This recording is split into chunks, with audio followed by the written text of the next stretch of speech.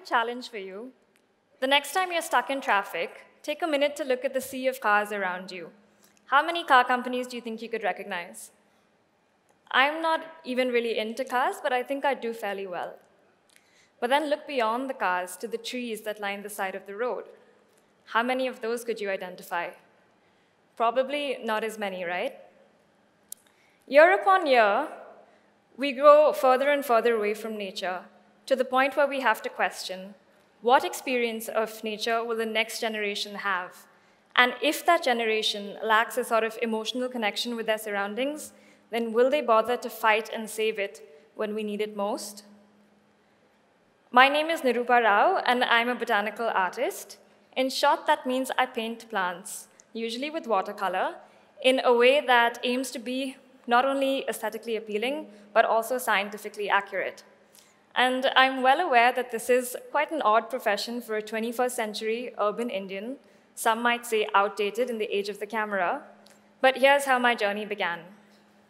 A few years ago, I met two naturalists who work with the Nature Conservation Foundation, Divya Mudappa and Shankar Raman. And now, interestingly, they actually began their careers working with animals, but they soon came to realize that if they were to protect those animals, they'd also have to protect their habitats, that is, the trees they live off.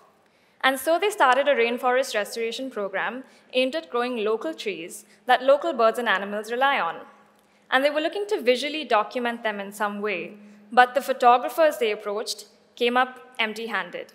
These trees were up to 140 feet tall. That's 26 times my height. Try capturing giants like that in a single camera frame. Besides, the surrounding greenery was just too dense to clearly isolate a single tree. And so, together, we decided to give good old painting a shot. And to tell you the truth, even when I was standing there right in front of them, it was difficult to see the entire tree. So instead, I'd study the buttress up close, and then climb up the hill to see its crown rising above the canopy. And then with Divya and Sridhar's aid, we could piece these pieces of the puzzle together into the final painting. For a lot of people who don't know the jungles as well as these naturalists, these paintings are the only way that they'll get to see these trees in their entirety. And we were able to document 30 of the region's most iconic species, along with their fruit, flowers, seeds, and leaves. Through this process, the jungles really came alive to me. They morphed from this undifferentiated sea of green into individual species with individual characters. And I think a lot of people just tend to see plants as background scenery, assuming that their immobility makes them uninteresting. But I began to see that it is that very rootedness that makes them fascinating, the ingenious ways in which they adapt and respond to threats and opportunities on timescales that make our heads hurt to imagine. And I couldn't help but wonder, what if I could tell their stories, showcase their complexity? Perhaps we'd all start to think of plants a little differently. And in fact, in my family, plants have always been a source of fascination.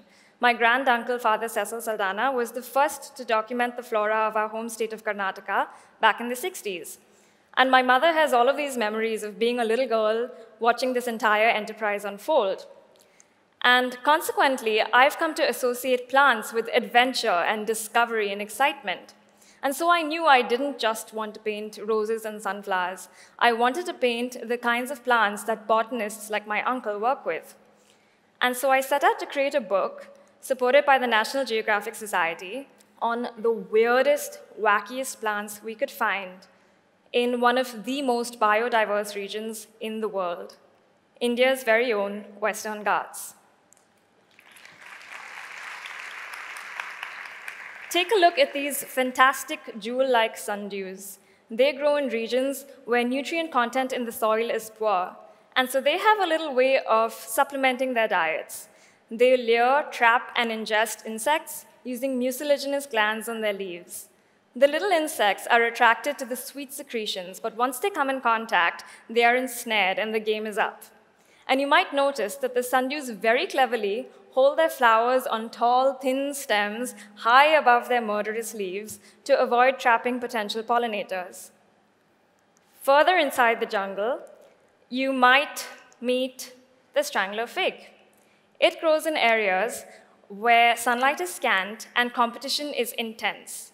And so it has a strategy to sort of cut in line and get ahead. You see, its seeds are dispersed by birds that drop them atop the branches of existing trees. And that little seed will start to germinate from there, sending its shoots upward to the sky and its roots all the way down to the ground, all the while strangling the host tree, often to death. And even if that host tree dies and rots away, this strangler will persist as a hollowed-out column of roots and branches. And if that didn't impress you, let me show you one of my personal favorites, the Nila Kurinji. When it blossoms, it does so in unison, covering entire hillsides in carpets of blue. This is its pollination strategy, known as gregarious flowering, in which it invests all of its resources into a single spectacular event aimed at attracting pollinators to the feast, which is easily done considering the Nila Kurinji is all that can be seen for miles around. But here's the catch.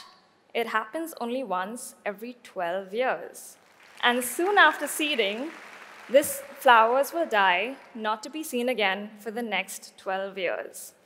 This is our way of telling a story of the Western Ghats through plants and through their ecosystems and the various ways in which they interact with players in their habitats. It's glorious, isn't it? But the way things are going, we can't be sure that the Nila Kurinji will come out to play again in the next 12 years. The further and further we grow from nature, the more we are almost literally blind to it and the effects that our activities have on it. And that's what it's called, plant blindness. The increasing inability to really register the plants around us as living beings. The two scientists that coined this term, Elizabeth Schisler and James Wandesey, contend that plants lack certain visual cues. They don't have faces, they don't move, and we don't perceive them as threats. And so with the increasing onslaught of information that our eyes receive, we just deprioritize registering plants, simply filtering out information that we view as extraneous. But stop to think about that. Are plants really extra? Are they just nature's backdrop? Or are they the fundamental building blocks upon which all life is based, the starting points of our ecosystems, and the reason why Earth is sustainable for life to this day? I leave you with these images from a program called Wild Shale, which in Kannada means wild school. It's run by a conservationist, Kriti Karanth. And her team turned some of my illustrations into games that village children could play with and learn from. And I can tell you, they were so excited to see plants that they recognized, the trees that the monkeys play on, the flowers they use at their harvest festival, the fruit they use to wash their hair. And it's that sort of familiarity which, when celebrated, turns to love, which then turns into an urge to protect. It's really time we open our eyes to the world around us, to this entire kingdom that's hidden in plain sight. And so the next time you're stuck in traffic, you know what to do.